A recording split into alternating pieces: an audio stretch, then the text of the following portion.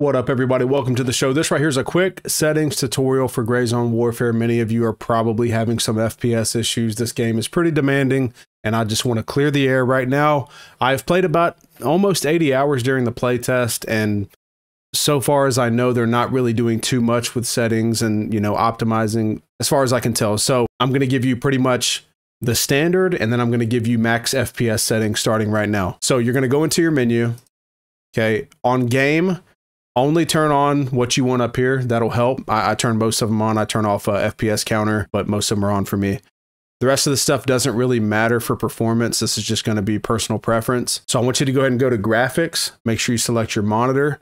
If you're not a streamer and you don't tab out too much, make sure you set this to full screen. This should be your display base canvas resolution. To help frames, you want to start off with a max FOV. It's going to make the guns look a little bit smaller, your arm look a little bit smaller and all that, but it will help with the game performance.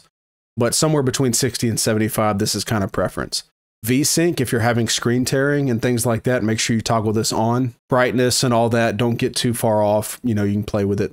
Frame rate limit, it does help, but obviously put it above what the frames you're getting. So I happen to be getting about 140 to 170 FPS. So I've been selecting about 240 and just kind of leaving it there. Having an FPS limit will the game likes to fluctuate a lot, at least for now, between frames. It's very volatile, so I try to set a limit on that. Make sure your background limit is at 30 FPS. Make sure that's not unlimited or anything like that.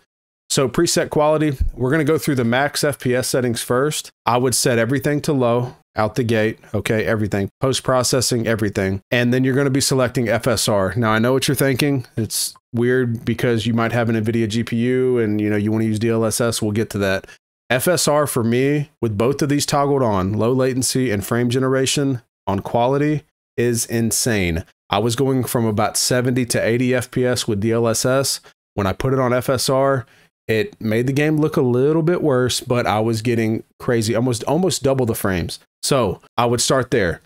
If you can deal with the frame loss, especially with PvE and the graphic quality of the game, go ahead and go to DLSS. I'll do that in just a second. But for now, when you get to PvPing and making the movements and stuff like that, and you want overall smoothness in the game, I would go ahead and start with FSR. You're going to probably see a huge difference. So the second is I would go to DLSS, auto, leave the sharpness at 0, and turn on low latency. Okay, the rest of the stuff should be locked out. If it's not, make sure frame generation is on. Leave this on quality. All this stuff isn't even on that, so it's just DLSS.